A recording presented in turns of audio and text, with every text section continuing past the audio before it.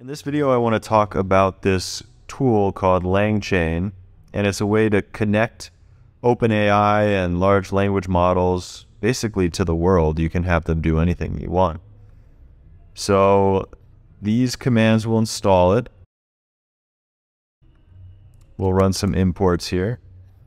And here's a quick little math example. So we could ask a language model, what is this times this, these two huge numbers, right? And it might guess at the answer if it's ever seen the answer before. But if we use LangChain, we can instead give the language model a calculator called LLM math. And now the language model can call the calculator to get the exact answer. So let's run this. So you can see that the agent, the language model sees it has a math problem. So it says, I need to use a calculator to solve this.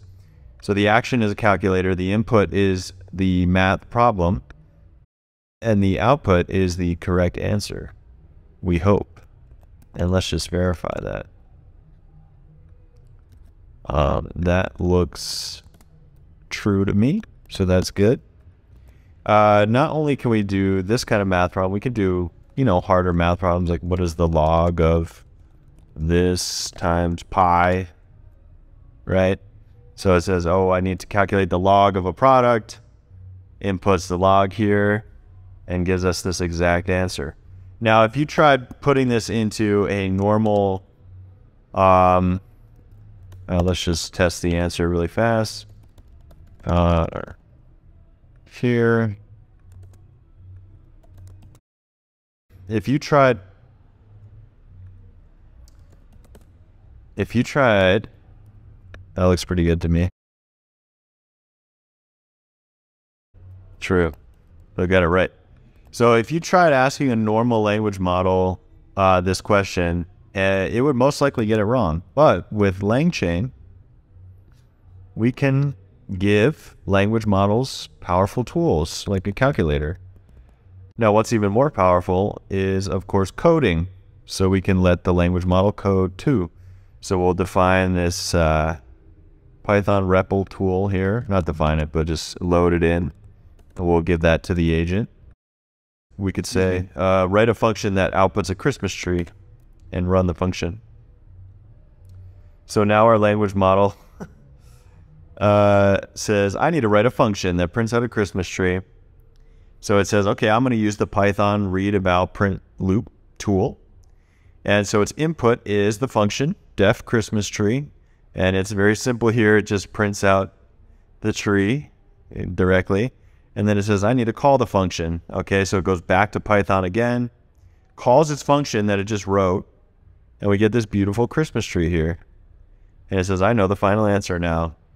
The output of the Christmas tree function is a Christmas tree with a star at the top, 3 lines of increasing length, and a line of stars at the bottom. Now, let's say we want to do something a little more complicated, like we could say, write a function that outputs a Christmas tree of variable height, and run that. All right, so it goes back to Python. Now it's using a loop with this complicated print statement, which will put the right amount of stars and spacings. And it calls its own function on the input of 5, and we get a 5 length, 1, 2, 3, 4, 5 length tall Christmas tree. So it knows the final answer there. And is your mind not blown right now? My mind is blown.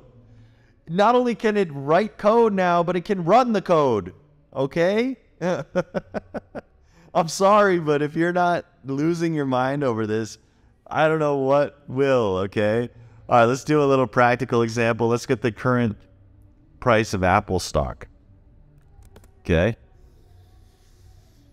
So it goes to Python. It uses Y-Finance, a package. And, okay, here we go. It ran into an error, okay? So let's see what happened. Why finance failed to decrypt Yahoo data response? I need to find another way to get the stock price. So see how it sees the error and then it tries to figure out a different way. So now it's trying to use ixfinance.stocks, but we don't have the module. Then it tries to pip install it, but it says invalid syntax. It's trying to use the command line. We didn't give it the command line. Tries to use a terminal. We didn't give it the terminal. Tries to use a command prompt. We didn't give the command.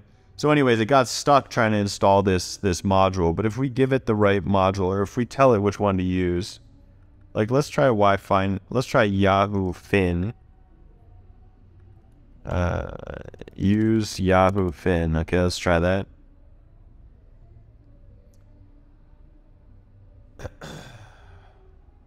Okay, failed again. So this is, you know, it's not perfect. Let's try Y Finance again.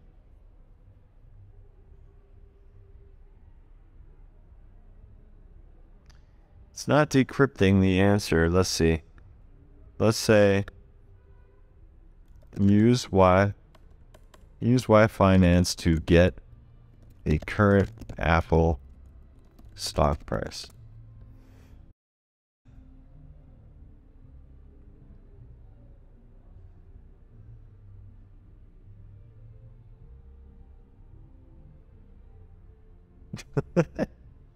All right, it's trying. Oh, well, this worked the last time I ran it. It's a bit probabilistic, too, you see. Let's try just saying, what's the latest price for Apple stock?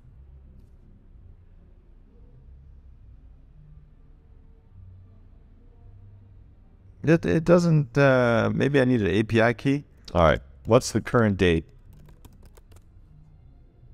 This will work. There, look at that. 2023, March 3rd, 11:05. If you ask a normal language model what the current date is, it's not going to know. But this can use code to get the current date.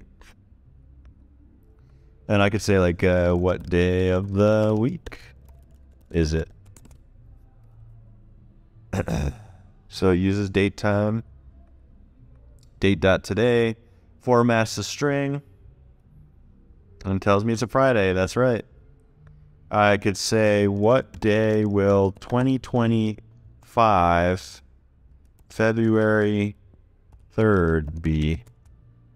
What day of the week? Okay. So it imports date time. It makes the date. And it tells me it's a Monday. And you can fact check that. I bet it's probably right. Who knows? All right, last thing really fast in this video. We can make our own tools.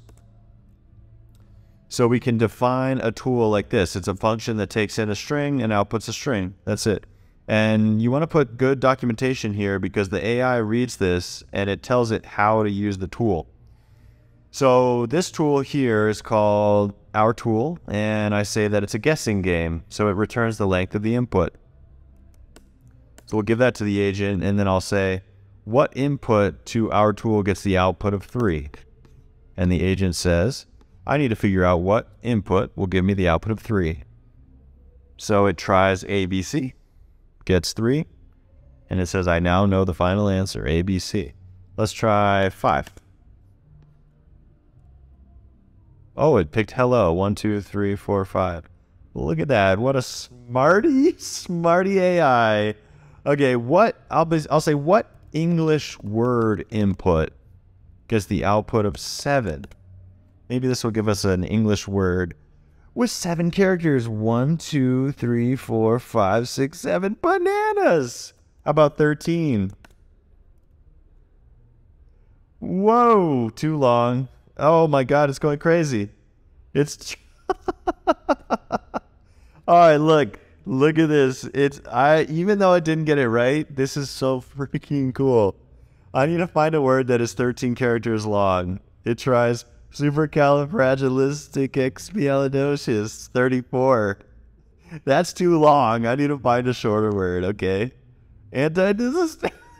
Totalitarianism, 28. Oops, still too long. I need to find a shorter word, okay.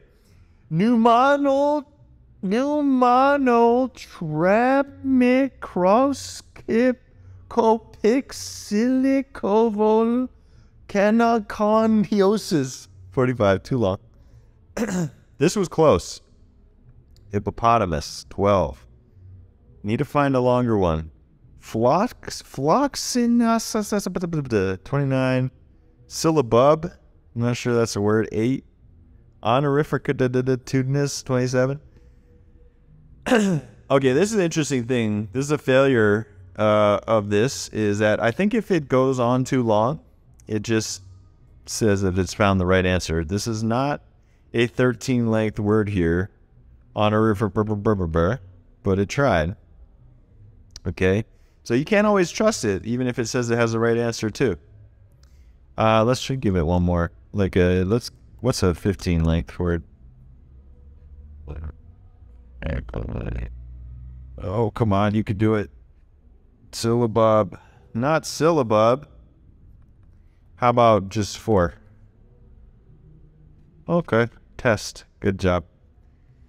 All right, now here's one more example.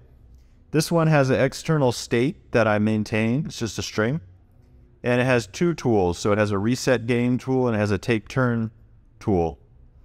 So the take turn, whatever the input is, it adds the last character to the state. So we can play the game ourselves. So let's just define these and let's play the game ourselves. We can say take turn. I can say, hey. Now the output says, oh wait, let's reset the game. Reset game first with the empty string. Okay, the output is blank.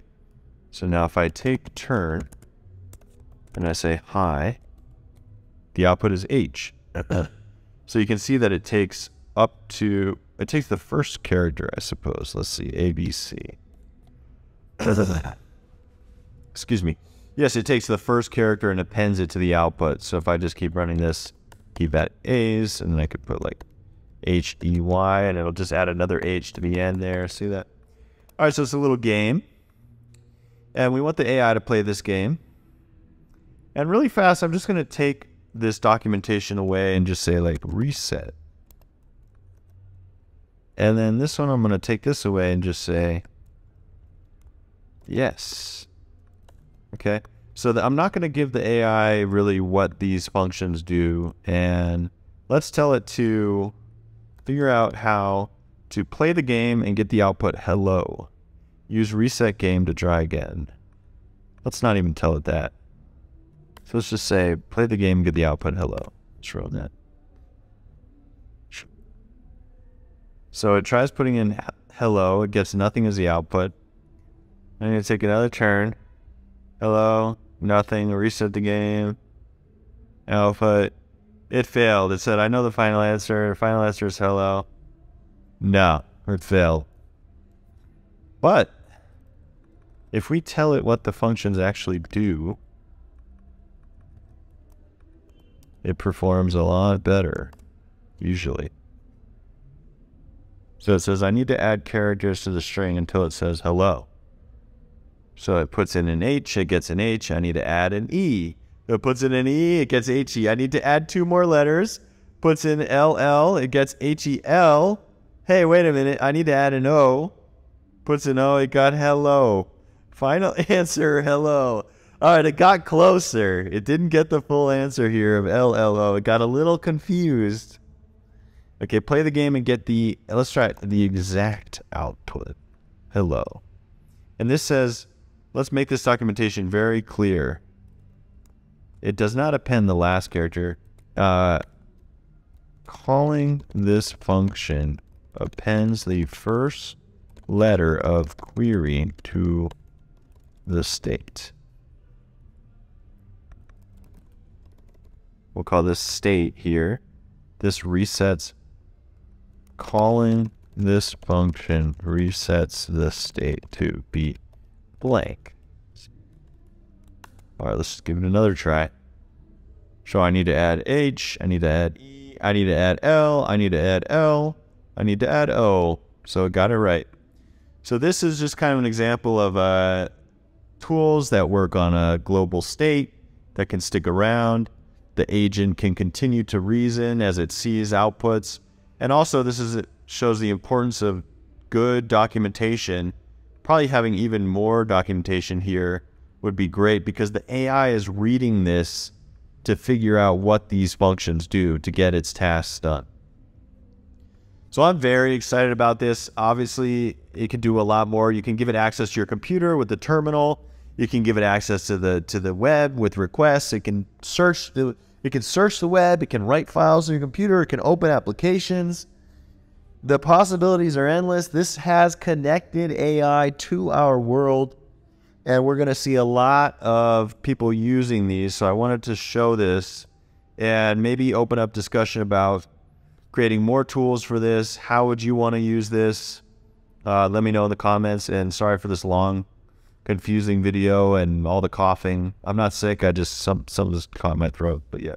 Anyways, I want to just keep making quick videos and keep you all up to date on the craziness that is our lives today. All right, bye.